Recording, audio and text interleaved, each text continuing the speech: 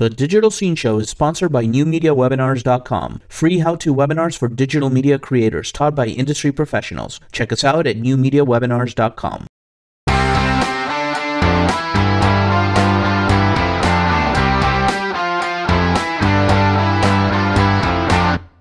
Tim Dashwood, welcome to the Digital Scene Show here at NAB 2010. Hi. How are you? Good, and you're the president of Dashwood? Dashwood Cinema Solutions. Okay, cool, and you're also a DP, which it's interesting. I'm a DP first. I'm not a software developer. Okay. Became a software developer out of necessity, really. We have a production company that shoots 3D. We do a lot of smaller film productions, corporate type work, and we just needed some tools to work in Final Cut Pro. And last year I was here at NAB, 3D tools. So last year I was here at NAB. I was looking for solutions on Final Cut.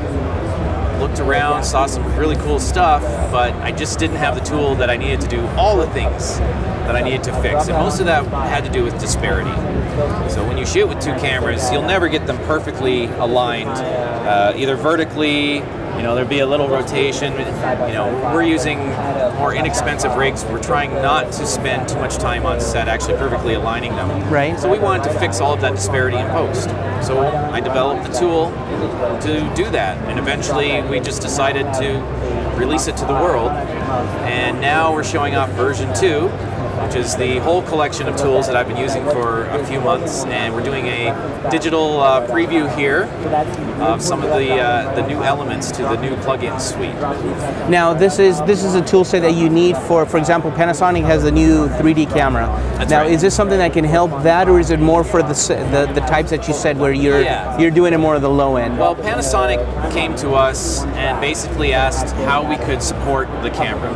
And the first thing you see when you look at this camera is it's an AVC cam camera. So the files it produces are MTS files, which obviously cannot be used directly in Final Cut Pro. They have to be transcoded into something like ProRes. Right.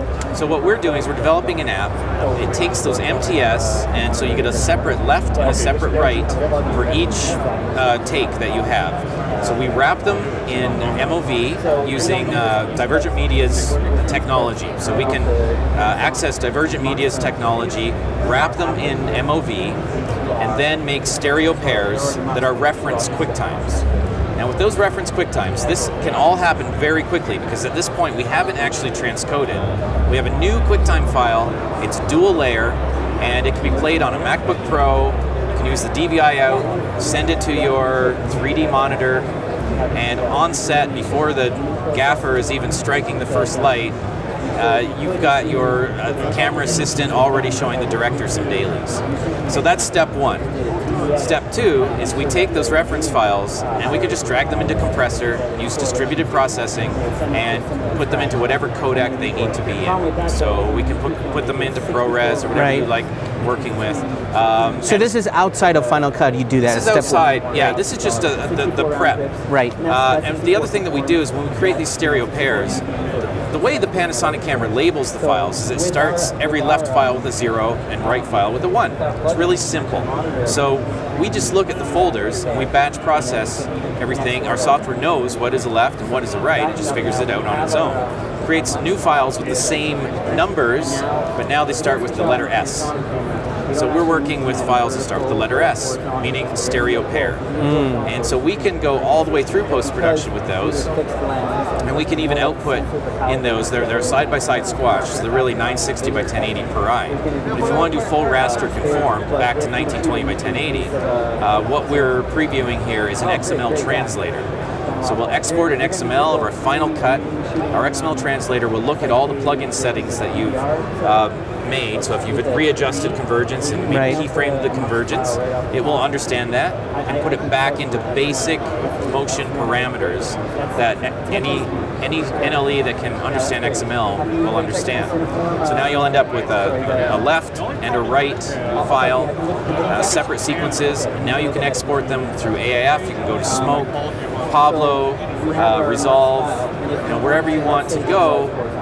You're set. You're open now, and you're in basic motion parameters. Right. The only thing we can't put into a list like that is keystone correction.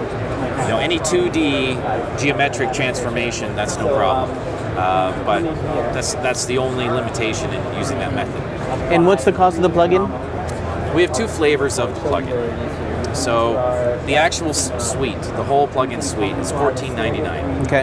And that includes text generator, parallax guide generator, the geometry plugin, the image balance plugin.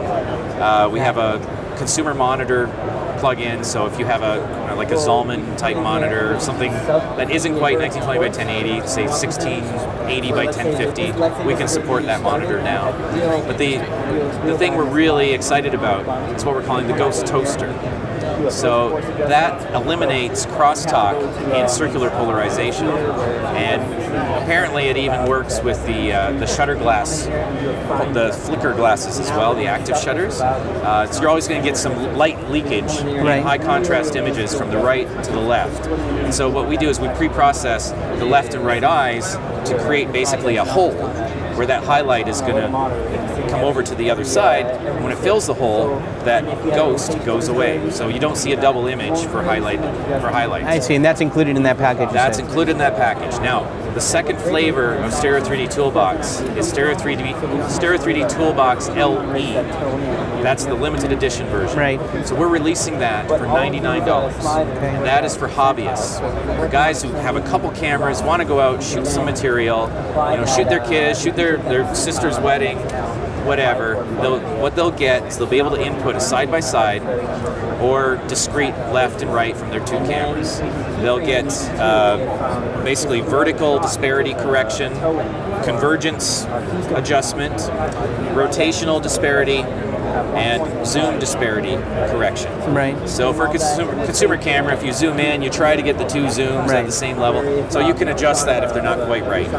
And then our auto scale feature, which people love, because once you've made an adjustment, you get some black borders. You just click a button and it just scales it up to get rid of those borders. And then we can output from that LE version just an anaglyph, or side-by-side cross view. And of course you can upload and it's side-by-side or side-by-side cross view to YouTube, add the YouTube, the YT 3D tag, and now you can share your creation with your friends and family on YouTube, and you've only spent $99 on this little plugin. That's very cool. Now, one last question, because we're running out of time here. Sure. Is for anybody getting into 3D, right? And they're not hobbyists, but they're not Hollywood either. In between corporate, Yes. What do you recommend? Where should they start? Go to your local library, because this book is not in print anymore. But find Lenny Lipton's books, The Fundamentals of 3D Stereoscopic Filmmaking. I think that's what it's called. The Fundamentals book. That's considered the Bible of 3D. But then the other book you should get is Bernard Mendebroux's book, 3D Movie Making. And this book you can find on Amazon. It's available everywhere. Bernard works for DreamWorks Pictures, and he works in does animation for Stereoscopic, and his book is just brilliant. So it's also a very good introduction into 3D. Very cool. Any resources on the web you want to tell people about? On the web, if you go to our website, go ahead, tell us your URL. So it's stereo3dtoolbox.com. It'll take you directly to that product set, and then for whatever product you happen to have, we'll have tutorials, and in the tutorials I actually talk quite a bit about 3D shooting and how to fix certain things. So it's not just on the software side. Sure. A lot of people have told me they actually learn a bit about shooting from reading about post. Definitely. And listening to our tutorials. So fantastic, Tim. Thank you so much for your time. Thank you.